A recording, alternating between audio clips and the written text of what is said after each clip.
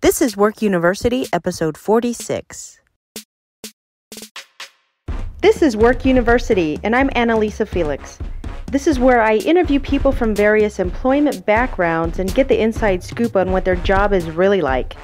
If you're just getting into the workforce, or if you're curious about getting into something new, listen up.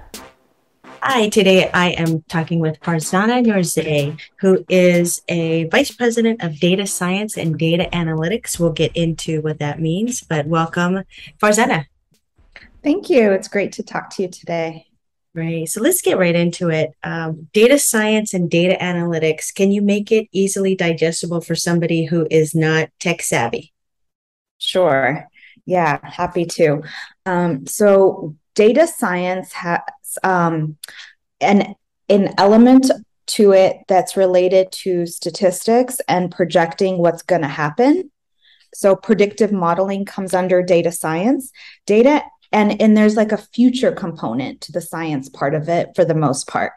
And data analytics is a study of what the data is telling me as a business professional. So, of course, the applications of both analytics and data science span across multiple industries. And I've actually had the pleasure of working in multiple industries, from healthcare to fintech. And now I work in food and beverage. The kind of data that you're looking at and analyzing what's happened in the past falls under analytics generally, and the data science has an element of projecting what might happen based on what I'm seeing in the data, the trends. I project out into the future. And a simple example for data science that everyone's familiar with is your Netflix recommended movies. So that's an example of data science. They know what you've watched in the past and which movies you've seen from start to completion. They know the speed and frequency that you binge watch. And what kind of shows you binge watch versus the ones that you start and then you stop halfway through. So over a period of time, they have data science algorithms that models you as a user and gives you recommendations. That's a projection model, and that's data science. The analytics would be something like used by similar but different, like in a YouTube environment, what kind of products to advertise to you would be a use of analytics where they know based on your past, what kind of products they should put in front of you. Okay, so is this data given to you when you use a certain system that is set up for this, or do you have to kind of code and build something, or is there products out there that is out there for the everyday Joe who wants to do this for themselves? How does that work? And we haven't even gotten to the reading it yet, but how does one get that? That's a really good question, because there are multiple sources. So the response is going to be multi-level. Every business generates their own data. They generally do a good job collecting it. So if we stick with the same kinds of examples, Netflix knows what you've watched on their system. If you're in a family of 4, oftentimes people create their own profile so they can pick up where they last left off. So that's an example of self-generated data. Oftentimes companies enrich their data with other data. So going back to the YouTube example, there are advertising companies and data collection companies. Google and YouTube and Facebook are some of the big names, where they understand who you are and model, not specifically a user. There's privacy laws in place. So they'll model something like, age 20 to 25, female, living in California versus living in New York, and they'll model who this person generally is and what they might be interested in. So you can purchase that kind of data from some of these big players. And there's, of course, a lot of other companies that collect data, process it, and make it available to someone else to purchase. So oftentimes companies synthesize their own data plus enrich it with purchase data. So, do you have experience in creating, because it seems like you've done this for a little while, creating these systems to search, or do you mainly focus on reading, interpreting, and providing reports to whoever's requesting? So systems that search, what do you mean by that? Like the data collection systems? Yeah. Is that what they're called? Data collection systems? Well, it's just a term I put together, but I guess, yeah. I mean, I've never been in the business of reselling data to another party, but I have in many of my past jobs created data collection systems so that we can use it for our own internal business, either just understanding who our users are or using it to know usage patterns for product managers to create products that will be most accepted or appreciated by their user base. Okay, I'm going to go off a little bit here. So if I opt into something, there's probably fine print somewhere else saying that your data is going to be X, Y, and Z, and I really don't even know about it. Is that correct? That's true. Most iPhone users have noticed over the past year or so, you're constantly being asked, do you want to share, like, let's just say Google Photos, right? Something a little bit more sensitive I'm using in this example. It'll ask you, is it okay for Google Photos to share data about your location, let's say, with other apps? And then you can opt in or opt out for something like that. And then me as a consumer, I think through like, do you need to know my location information? Yes or no? And then am I comfortable with you sharing that with other apps? So I'll consider the brand and the integrity of the brand often. So Google Photos, I like to know, I like getting those emails that tells me you want to see your past month, where you've been and where you've taken photos. So I get personal benefit from that. And I do allow them to track that because I'm comfortable with it and I enjoy it. I get a lot back. If they want to share my location, I probably wouldn't, because I'm like, who else wants to know where I'm taking pictures of my kids, for example, or eating out? I'm going out to dinner with some friends. No one else needs to know that. So I'll be selective. Okay. But my Uber, I will always let Uber know where my location is. Please. Yeah. Please pinpoint my location to a pinpoint precision because I want you to know that. So now that we understand a little bit more what data science and data analytics does. If you're looking to advance your career or learn new skills, then check out our range of online tech classes offered by The Moving Teacher. Visit us soon at themovingteacher.com. Let's look more at your job or the job of a data science professional. So I'm sure there's a lot of different positions that are available for these professionals. And I say these professionals because for me, since I'm not a numbers person, it's hard for me to grasp a lot of it. And so it's like, you know, a lot techie, but is it spreadsheets? Is it like, what kinds of things are businesses asking you for? You said the trends, you said where we are now, and to look at future growth, or, you know, a story, to tell a story about, you know, consumers. But what else are we doing? Like, you're having meetings, you're talking with your clients. What other things are behind the curtain that we wouldn't know about, that we want to know about data analytics professionals? Okay, sure. Yeah. So I mentioned earlier, like statistics and higher order math is definitely helpful. Their logic is very, very helpful. So like my personal background, I have a undergraduate degree in computer science. And with that, I had to take a lot of math classes. One thing, like when I was younger, the concept of data science wasn't really what it is today. So I'll also I'll sprinkle in a piece of advice in here for folks who are listening to this. I think it's good to think through what industry and what specialty you really enjoy. And then if you're interested in data science, dive deep into the data of that industry. Like I mentioned before, I have experience in healthcare, I have experience in fintech, and I have two companies that I've worked for that are in food and beverage sales.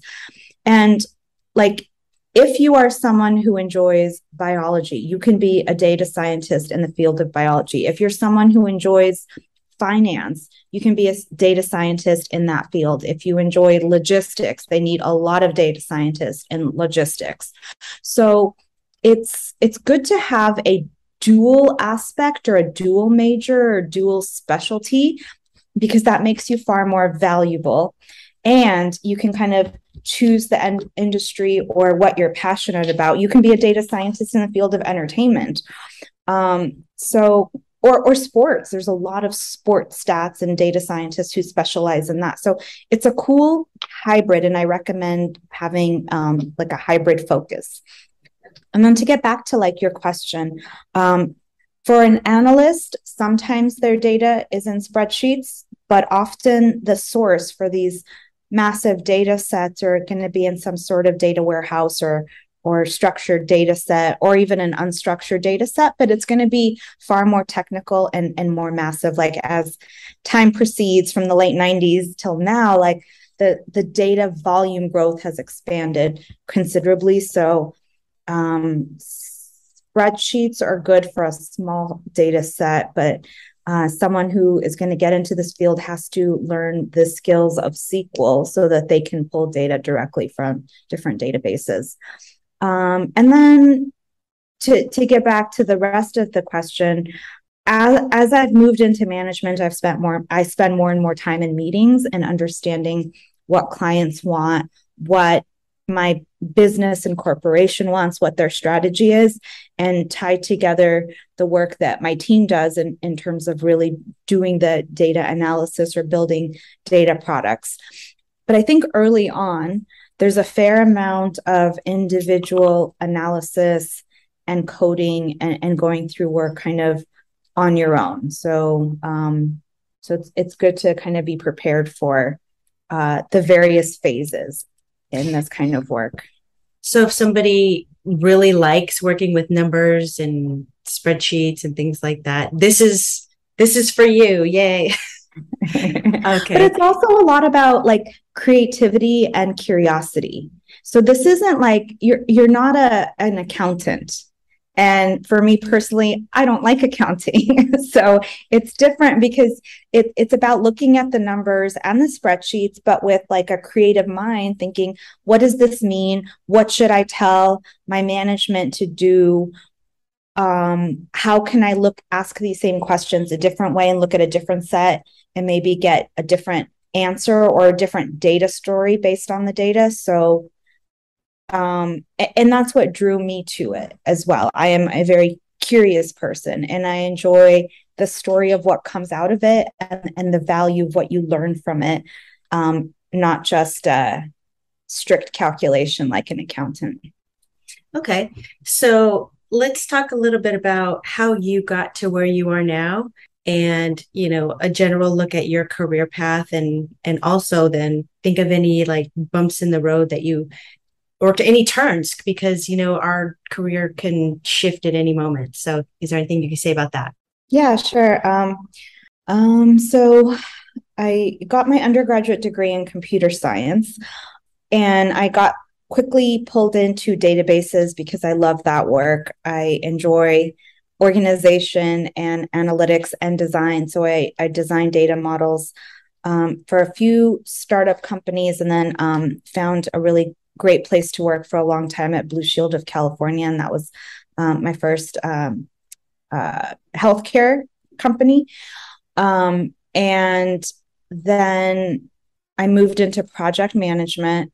At that time, like the data scientist in that healthcare company for like an insurance company, Blue Shield of California, they were called statisticians and they were called actuary department. And this is like late 90s, early 2000s. The concept of data science has kind of taken shape in the past 10, 15 years. And so today, I think they would probably have a different title. And so that was risk analysis for health conditions and health concerns, and that's what the data science in that team did. But I was in the software department at that time. I was designing databases for claims, for the user interface, for logging in as a consumer to check on the client or consumer portal. I forgot what they called it now. And check doctor reviews, databases for that, and articles on health. So there was a big separation between me and the data science in that organization. And then I moved into fintech, and the product that I managed there, I moved into project management, and then into product management from there. And that product, working on the software team, but getting deeper into the data, was like an investment product for retirement and other kinds of investments. And it was a data science product because it included projections into like what your holdings would be worth into the future for when you retired, and the percent chance that you were going to get your goal to be able to retire on time. And it also gave you suggestions on a different model for how to invest your money such that you're more likely to get your goals. So moved back into data science. I went back to school late in life after raising kids. So I went back and got an MBA and learned a lot more about data science and data analysis from a like statistician kind of skill set. So it was just so there are MBAs with that direction. There are now, yeah, for sure. Yeah, that wouldn't have been an option for me when I graduated college in '98. That wasn't a term. And the analyst at that time, the data analysis that we do, it was kind of called data mining, looking through the database, looking for nuggets of information and finding patterns. So one thing to note is, as you grow your career, is that the industry in technology moves very fast, and it's important to keep updating your skills. And so the reason I put off going back to college and getting my master's degree is because I was raising two daughters. But it kind of worked out in my favor in one regard, because I had a 20-year gap between. And so through that process, I was able to update a wide variety of skills going back to school. And that's not necessary. Anyone who just continually learns and grows, it's almost a requirement so that you don't get kind of expired in terms of your expertise and the tools that you're used to working with. You don't want to feel cornered into older technology and have a harder time moving up or moving across. So that's a piece of advice sprinkled in as well. Like, make sure you continue to get, if you choose this field or any field in technology, sprinkle in some time to get certifications at various phases in your career, because the technology will change. And if you don't change with it, you'll be expired. So is it safe to say that this is a field that is just going to be growing, no matter, like security, it's just going to be growing and growing? So the job market is pretty good here. Yeah, I think so. I think we'll be good for a long time, at least 50 years or so. So I know you wanted to talk about a trend in data analytics or data science in general that you saw regarding females and gender in the workplace. So what would you like to share with that? Yeah. So in terms of like challenges that I've encountered through my career, part of it was raising two daughters and the kind of family I wanted to have and the kind of mom I wanted to be. And then the other part of it was that, from my undergraduate degree all the way through every job I've had, I've always been in the minority. It's not well represented with women. And I think being in the minority is something to be mindful of, but not something to scare off anyone, because part of the reason I was drawn to this field is because either you have the skill or you don't. So, having the perception of being in a minority is one thing, but when you have skills to back it up, that's just black and white. So it is one way to kind of get around some of the gaps if you just continue to stay persistent, keep growing your passion and your skill. And I would say keep using your voice.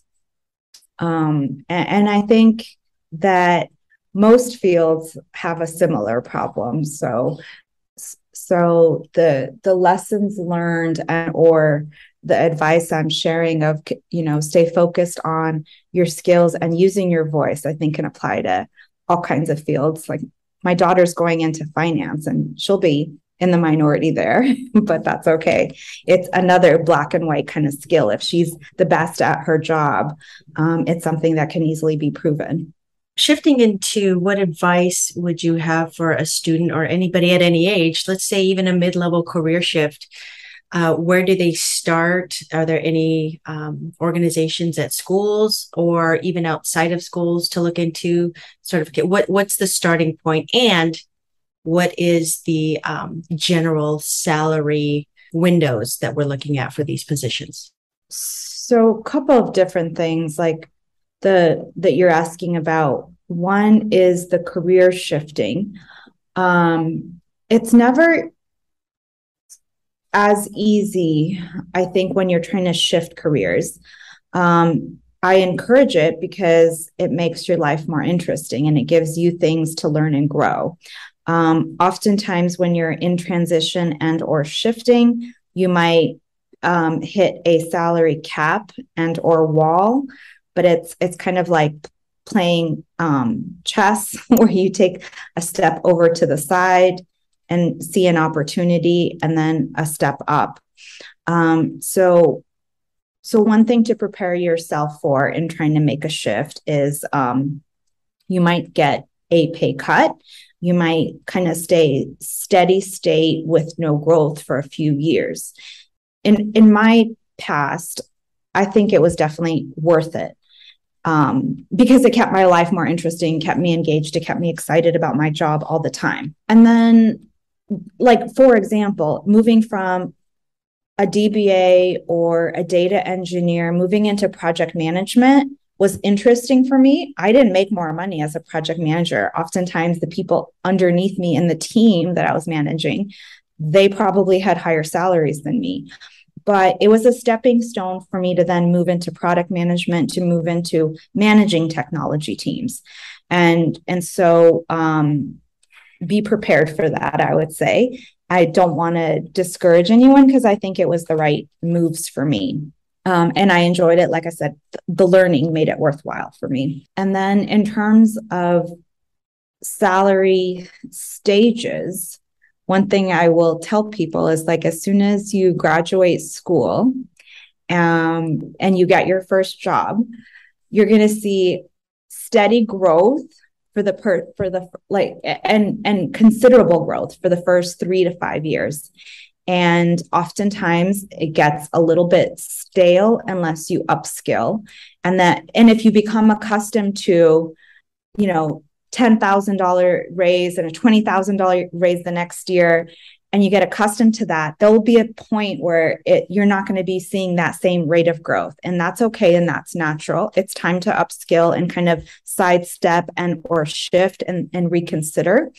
So as a youth, the other thing I would highly recommend is internships. Even if your internships are not paid or not paid to start with, it's really important to come to the table with your first real job, post-degree job with experience in your field. It doesn't have to be labeled as an internship either. If you're doing similar things or working even in the same space, there's like your internship phase, there's the honeymoon phase, your first 3 to 5 years where you're growing a lot and the company loves you. Companies definitely see those young kids as like, come to us, we'll help you grow, but we know you're going to have all the fresh mindset. They adore that. And then there's this phase where you have to invest back into yourself to get to the next level and the next level. That was really what I wanted to ask you was, what is data science? What is data analytics? Giving us a digestible definition, and you did that. Thank you. And so we're going to sign off now, but is there anything else you'd like to add? Any bumps in the road or anything to maybe look out for anyone getting in the data science track? But I do want to encourage everyone who's listening is to, find your passion so that when you go to work every day, it's entertaining and energizing, because you can definitely create that. When you're doing what you love, it feels good every day and it doesn't feel like work, and it makes you want to excel in your field, which will naturally lead to career growth and make you a happy person. Farzana, thank you so much for joining me today and sharing your experience in data science. Yeah, thanks for inviting me. Thanks so much for listening. If you have a job you want to learn more about, let me know and I'll create an episode for you. Contact me at hello@workuniversity.org. You can also get new episode announcements when you follow me on Instagram at work.university.